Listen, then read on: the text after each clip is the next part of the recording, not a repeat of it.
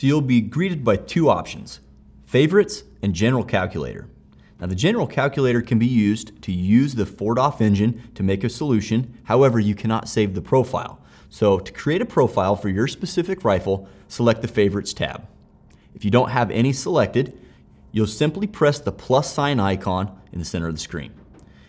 And again, you can select between BC calculator and 4DOF. And in this case, we're using 4DOF.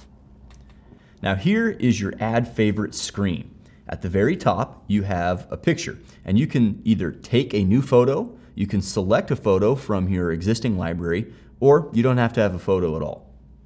Next is the title. Now of all these fields, the title is the one that has to be filled out in order for you to save. So we'll select the title, and this can be the name of the rifle if you've got a funny name for it, or it could be the name of the cartridge, what have you. It just has to have a title. We'll name this one Jenny. Next is the rifle. And again, this can be the same as the title. It doesn't have to be anything at all, but I like to put the cartridge that I'm shooting. In this case, it's a 6 Creedmoor. Like the others, the optics does not have to be filled out, but we'll put it in anyways, just so we're clear. And the most important one next is the bullet.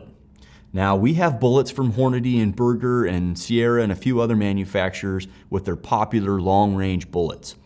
And what you're doing when you select a bullet out of the 4DOF library is you are pulling in 437 different points unique to that individual bullet. That includes mass distribution properties, some inertia. It pulls in the radar-derived CD versus Mach curve, which is the most accurate representation of how a bullet flies through the air. It also pulls in the aerodynamic moment and coefficient table as well. So that's what really separates it from using ballistic coefficient. This has two different tables and 437 unique points to that bullet, where BC uses, in a lot of cases, one individual number to represent how that bullet flies. So simply select that tab and it will bring up our full library. Now today we're using 108 grain ELD match factory ammo, so we'll select the 108 ELD match. The next tab down is set load info. Now in this tab, if you were hand loading, you have the option to put your specific load recipe in there, up there at the top. To access that, simply toggle it on and off with the toggle in the right hand side of the screen. Below that, you have the ammunition temperature sensitivity. Now, propellant used in rifle cartridges reacts slightly differently depending on the ambient temperature. Some are worse than others. So what you can do to turn this on is select the toggle. And then you will select what propellant you are using, and we've pre-populated a pretty good table where we have tested those propellants and we've given it a specific value. If you'd like, you can also do some testing at home to enter a unique value if you'd like, but simply press the powders table and go through and select the popular powders and pick which one you're using.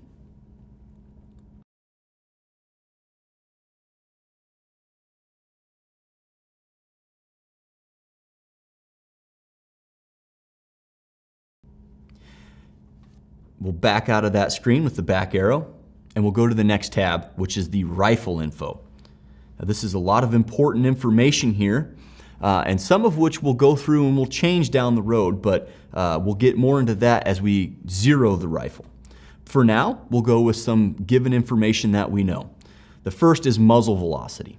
Now, we're going to use this lab radar to receive our muzzle velocity when we shoot this at the range, but for now, we know it's going to be in the ballpark of about 2950 feet per second.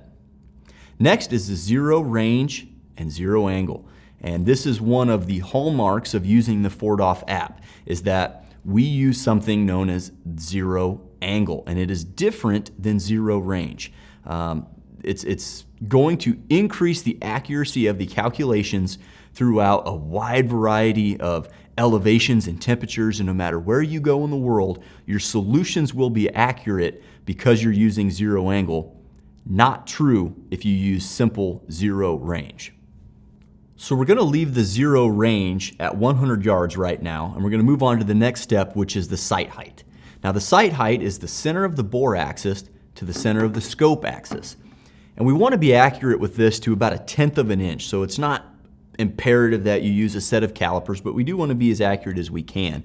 Kind of an easy way to do it is where your top of your stock meets the center of your scope ring. So we'll measure that here. We come out to 2.080. So we'll go ahead and put that in. You can either use the slide rule to slide this back and forth, the plus sign, or you can simply select the numbers and type in exactly what you measured. Next is the barrel twist. This one is equipped with a 7.5-inch twist. So we'll type in 7.5. The final tab is impact windage. Now when you zero your rifle, you can adjust the windage turret so that you are hitting dead center windage-wise when you zero the rifle. Another option is to use the impact windage. What you can do is, if your group is to the left or to the right of where you're aiming, because of the wind, you can not slip your turrets on your scope, not dial anything, but correct for it here, and that will make sure that FORDOF accounts for it and gives you an accurate shooting solution. The bore diameter will pre-populate based on what bullet you selected from the library. However, if your specific barrel has a different than standard bore dimension, you can input that here. And lastly is the axial form factor. Now the axial form factor will be adjusted later on in this video when we shoot it at range. What this allows you to do is take into account the different variables like propellant, muzzle device, bore quality, twist rate, land and groove configurations, etc. All of those things have a very slight effect on the drag of the projectile. So you need to account for it if you want the most accurate extended range solutions. So we'll dive into that a little bit later. At this point, the set rifle info is good to go and we can move on to the next step. So wrapping up the add favorite profile here, you have the input-output options. Now, the standard default input-output is the US standard. You can also select it and select the metric option. The units standard default is MOA, and that's true minute of angle. And you can select between that, MRAD, and inches or centimeters. And in this case, this is a milliradian scope.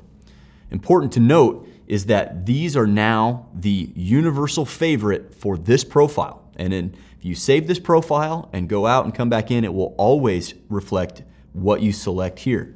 Now, as we get into using the actual calculator, there are some options in the HUD that will allow you to quickly select or move between MOA, mils, inches, etc.